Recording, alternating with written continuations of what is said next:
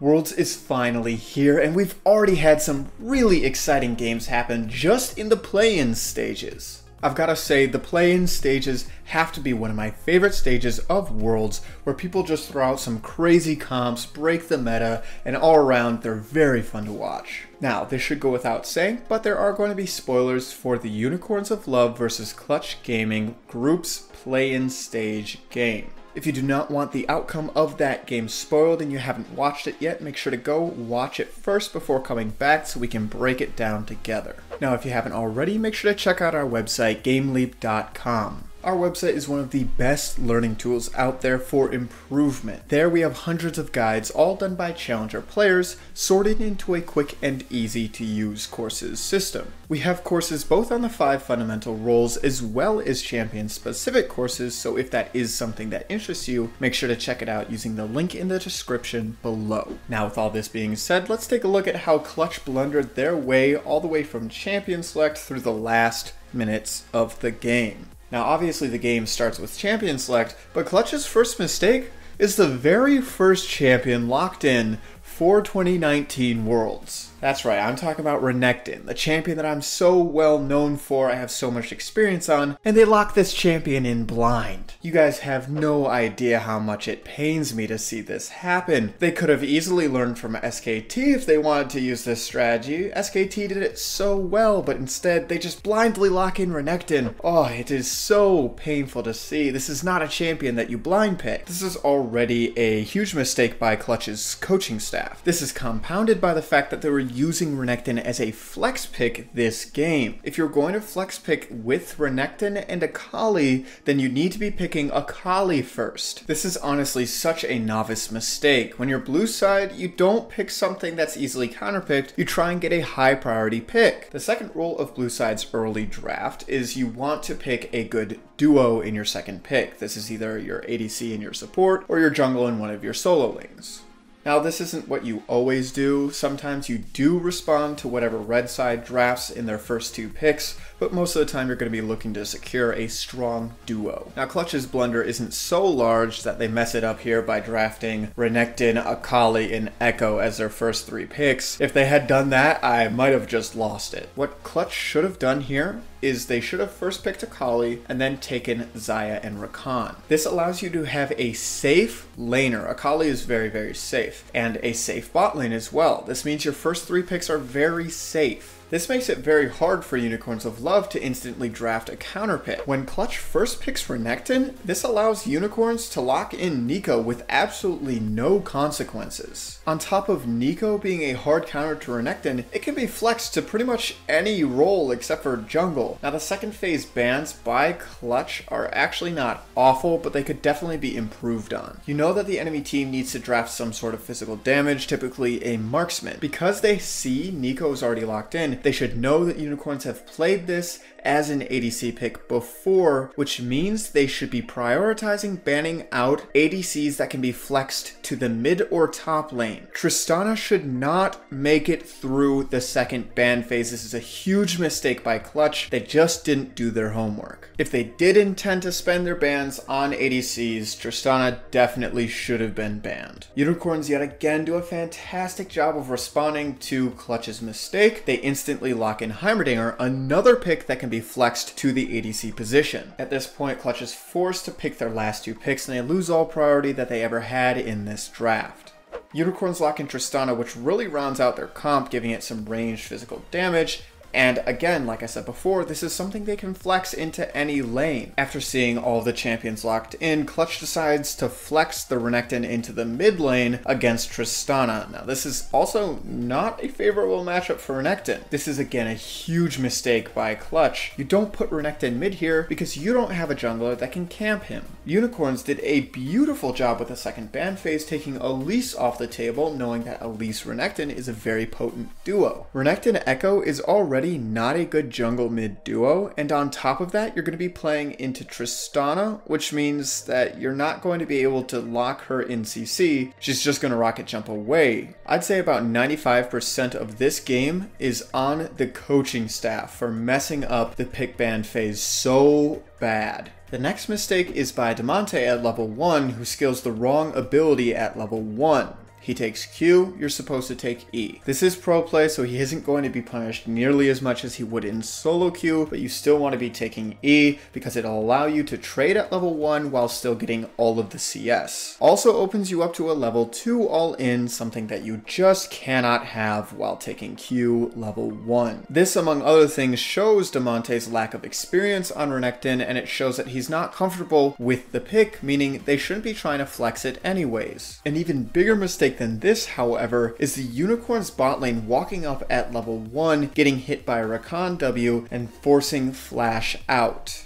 They should be walking up level 1 anyways against Xayah Rakan, but the fact that they walk up and don't maintain proper spacing, they're all clumped together, makes it so they both get hit with a W, meaning a summoner has to be blown right away at level 1. This is really scary, especially in pro play, because that summoner spell being on cooldown is 100% going to be communicated to the enemy jungler, which means Fletch's jungler, Lyra, is going to be able to easily camp bot lane if he wants. This means that UOL's bot lane has to play very, very safe and very close to their tower to make it so that Lyra doesn't actually end up camping that lane. Now, speaking of Lyra, he goes for a very interesting level 1 clear, foregoing a leash from anybody. Typically, Echo isn't really a champion that you think of soloing their first buff. He really needs a leash in order to get a good jungle clear early on into the game. This affects him pretty hugely. Ananachek, the jungler for UOL,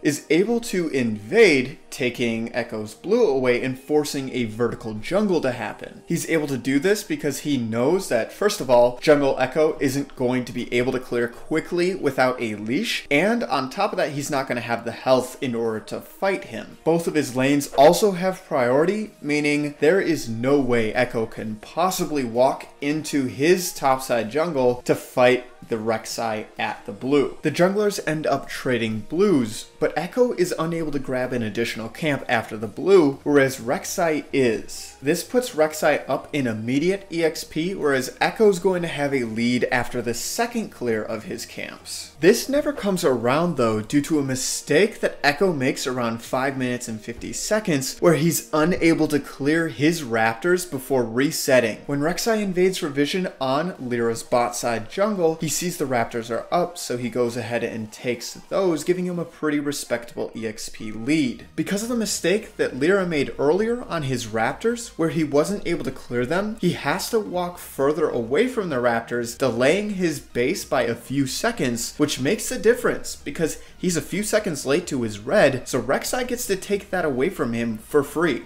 At this point, Rek'Sai's golden EXP lead is huge on Echo. There really isn't all that much that Echo can do in order to get back into the game at this point. But Lyra doesn't take the time to get level 6 before forcing more fights to happen. And because of Huni's over-aggression, they force an early dive on the Nico before Lyra is able to get level 6. Because of this, Unicorns are able to easily clean up these 2 kills, putting a huge gold lead on their jungle and mid laners. Damonte is already playing a very hard matchup on a champion that he's not familiar with. Because of this, Damonte is already pretty far behind, but matters are made so much worse when Tristana gets that kill in the top lane.